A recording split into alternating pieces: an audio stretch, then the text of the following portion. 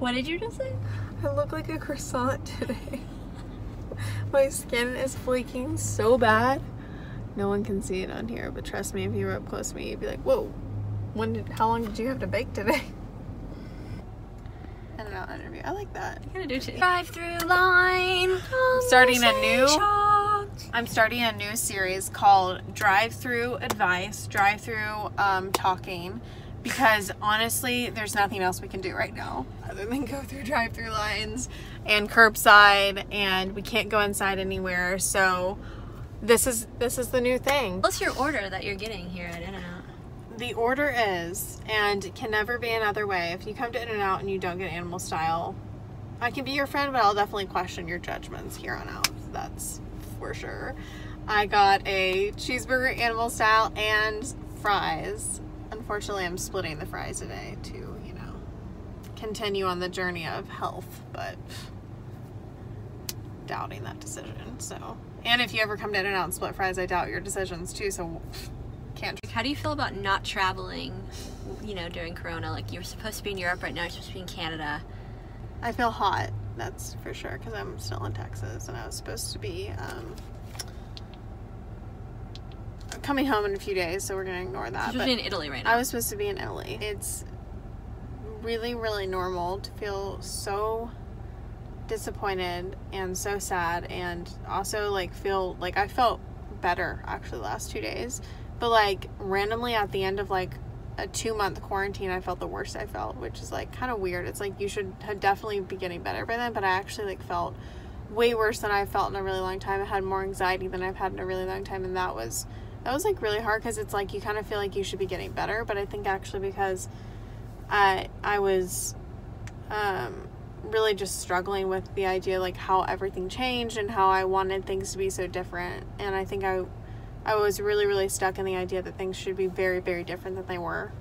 So I would recommend to be easier on yourself and to not have to try not to compare your own life to what it would have been, because like that's what I really struggled with, was that like comparison like to myself, what I planned, what I was gonna plan, and how I can't plan anything and I can't get out of here because nothing feels, well, it feels safe to me sort of, but I'm still just like concerned about everything. So you can't leave. Recommend that you be easy on yourself, because that's what I'm trying to do, and meditate, because Lord have mercy, that has saved my life. Meditation has actually saved my soul. Give the link in the bio. Yeah, I use not sponsored, Simple Habit. Is that it? Hold on. Don't drive through and look at your phone, but I'm easy scrolling and strolling. Yeah, it's called Simple Habit. That was unnecessary to look it up. I was right. It's called Simple Habit, and I will link down below some of my favorite ones because they're so freaking good. Because my walk with anxiety has been walk and long mixed together. My walk with anxiety has been really long and it's continuous, and I'm still walking it. But I can tell you that it will get better, but to some degree, like, I had to kind of put in the work to figure out exactly what was kind of like going on with it and what exactly I was so anxious about, and I still have not figured out like the sole reason, like, but I feel like that it's multi-factor, like there's so many different things going on. So bottom line, be easy on yourself and meditate, and it's okay to feel disappointed. It's also okay to cry. Crying helps me. And yeah, this is a tough time, everyone. We're gonna get through it. We got this, but it's really hard sometimes. Give yourself some space. Oh no, croissant! Some space. There's a croissant in the car! Okay, now I can show you. Okay, it's not, there it is. It's more than that. I swear it's more than that. Tell the people, don't look at the camera, look at the road. Croissant take 2. Tell the people Croissant take 2. how your In-N-Out was. It was so amazing. I mean, is it ever bad though? Not really. I know I shouldn't be looking at you, but don't worry, it's like a casual glance, can still see. It was so good, and now I'm running errands, make returns, and go to Target. All these things are with a mask, very sanitary. I feel like you have to like make lots of disclaimers on your own life anytime you do anything anymore, anymore, so that's another new element of COVID, so it's fun. Every time you like go anywhere or do anything, it's like, I wore a mask, I wore gloves, which makes sense, that's what you need to be doing. But still, it's like, disclaimer.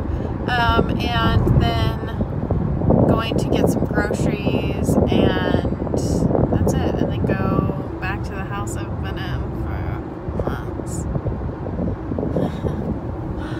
Like I said, we're getting through it. We're gonna be good. So what's a way that this pandemic has changed you for the positive? Like a hot seat. Changed me for the positive. I need to take the right exit. That's not something I've changed. I think that I've taken like more time to really like kind of examine myself. I've actually learned more about myself than I would have expected to learn. Honestly, enjoying the simple things is like one of the main things I've learned too. I have greatly learned how to enjoy like the outdoors and like sitting in a park and like literally laying there for hours, even though it's too hot right now to do that. That was an amazing 4 weeks of my life when the weather was good in Houston, and we'll get 4 more weeks in fall, and that's it, because we only have like 2 months of good weather. But it was great. Then I learned how to just like really be in the moment more and really just appreciate what I have, and that I'm so thankful for what I have in my life. But I've also learned like really like what triggers my anxiety more, like coming out of it now. It was like 2 days ago. I was super anxious like 2 days ago. Like, oh, I've learned a lot 2 days ago. But it's true, because now it's in hindsight. Hindsight, thanks, oh my gosh. I gotta get to the right. Hold on. Sorry, the camera is blocking the mirror. Okay, so another question. What is a good book you've read, or books that you have read in the past before, pre-pandemic, that you'd recommend? So, I love this book called Better Than Before by Gretchen Rubin. It's about making your habits better, but I'm a big proponent during this time to also like chill on your habits and like not be as hard on yourself, because that's also something that I had to do. I would like not be as productive, and then I'd be like, whoo, super overwhelmed that I didn't get done like 10 things that I wanted to get done today. I'm like, what am I doing? I'm like home all day. Like, what have I really got to do and produce and try to like be right now? So that is a side note to this, but this book called Better Than Before, it was recommended to me by one of my friends, and like honestly, the things that she says, like when you're reading it, you're like, oh my gosh, that makes so much sense as to why we struggle with creating new habits, about just being better than before. Like literally, it is exactly what the title is. It's really cool because she did a lot of like research on happiness, and like she has this whole book called The Happiness Project, and I have actually not read that one yet, but she's just a really cool person, has really incredible insight, and I would highly recommend that. And then on the fun side, there are some books that I've read. There's this really good one, I can't remember the name of it now. Definitely like young adult romance, because when I'm not reading like a self-help book, I'm definitely reading the opposite of that, which is like young adult romance. No help. Kind of the same story each book, a little bit different, but it was really, really good. I'll get the name, hold on. Got people waiting on me to know what young adult book they need to read. Hold on. Let me pull it up. It was, I'm getting so many confused. Yeah, it was free on Kindle, so yeah. But it already was like recommended to me by Goodreads, not a person, by Goodreads. It's called Back to You by Priscilla Glenn. So good. I think this is it. Yeah, this is it. I read a lot of books that this is like probably so bad. It's like songs on Spotify. You know how like you'll listen to a song like over and over and you're obsessed with it, but then you may not even know who the artist is or the title of it, just because you never really took the time to look. Maybe that's only me. I don't know. But I read a lot of like kind of similar books. So like I'm like I can remember the story and I'm like, oh yeah, that was so good. But I'm like, I don't really know the name or the author, which is really bad of me. Need to get better at that. Comment down below if you relate, because I'm feeling kind of alone right now. Anyways, so those are 2 books that I would highly recommend. Can't. I think there's another one, but yeah, I'll leave it at that for now. About to go to Target, so I've got handy dandy Don't worry, I get to cover up my croissantness today.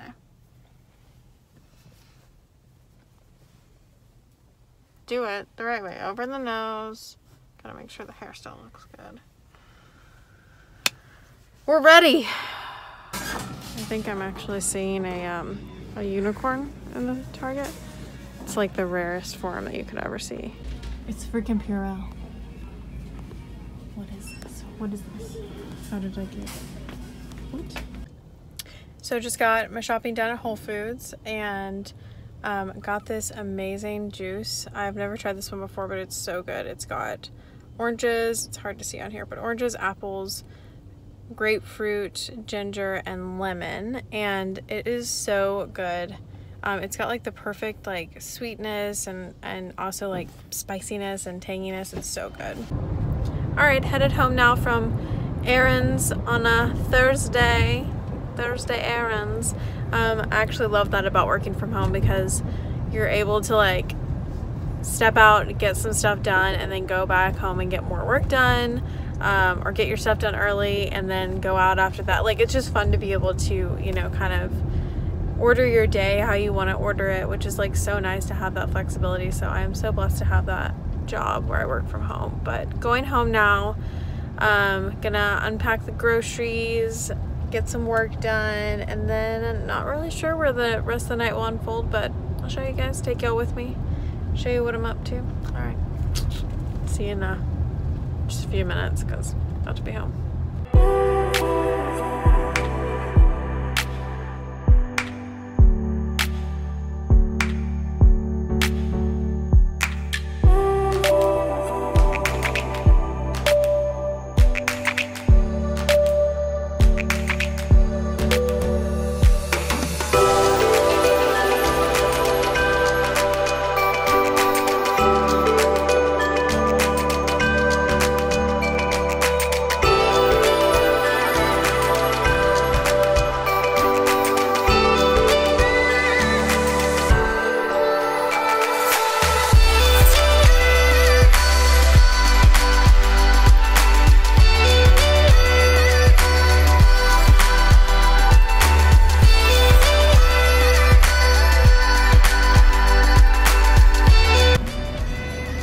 Comfy clothes, check.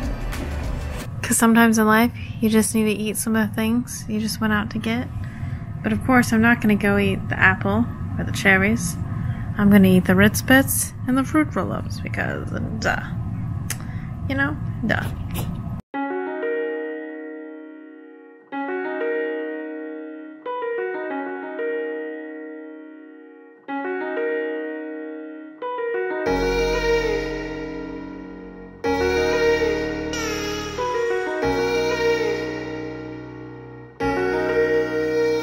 I'm a child with my eating. Like a school pack of my Ritz Bits and fruit rolls. Yep. I am definitely not 26. I'm 6. And mom just packed me lunch. P.F. Chang's is right down the road that way. As I gorge myself on Ritz Bits and... Yeah, then you'll be full. No. Oh. No. Definitely not full. I'm just saying, like, I am definitely piggish right now.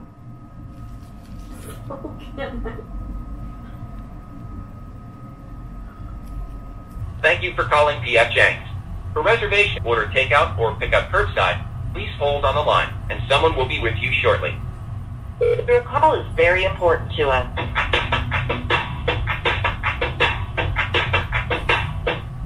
P.F. Chang's, if I can help you. Hi, yeah, I want to place an order for curbside. Sure, 1 second, please. Okay.